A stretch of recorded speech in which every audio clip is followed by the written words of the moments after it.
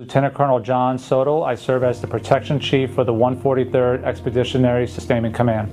I am originally from New York City, New York. I was born in Manhattan, about 10 to 15 minute walk from Madison Square Garden.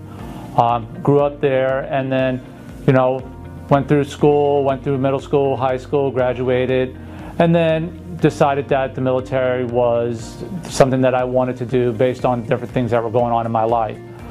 Some of the people that helped guide me towards that was my grandfather, who served both in World War I and World War II, and along with my brother, who was currently in the Army prior to me joining.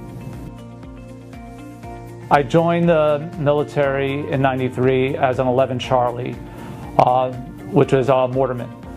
Went through basic training, AIT, then the airborne school. And then I was on active duty, did both Fort Bragg and also Germany for 5 years. And then I transferred to the California National Guard, continued to maintain my infantry status, and then moved to North Carolina, where, again, I was still enlisted soldier, but that's where I was also working on my bachelor's degree, and decided to, let me see if becoming an officer is an option. So I applied for the ROTC program, and they accepted me, and then went through that process and got commissioned in 2002. Again, I was still in the National Guard.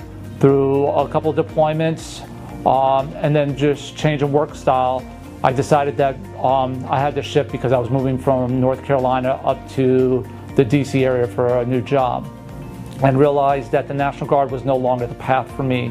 And then that's when I decided that the reserves was the path that I wanted to go to. And as an MP officer, I got immediately assigned to the 200th Military Police Command out of Fort Meade, Maryland. And then since then, I've been in the reserves. I enjoy wearing the uniform. I'm proud to put the uniform on. I'm proud to wear it whenever I'm outside. I'm proud of the service that I've accomplished.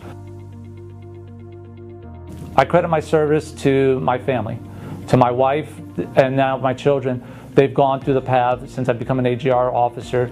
They've gone through the path and helped me out through this process. Bringing me into the military, I credit that to my grandfather and my older brother because of the military tradition in our family. Do what you want to do, and don't take no for an answer.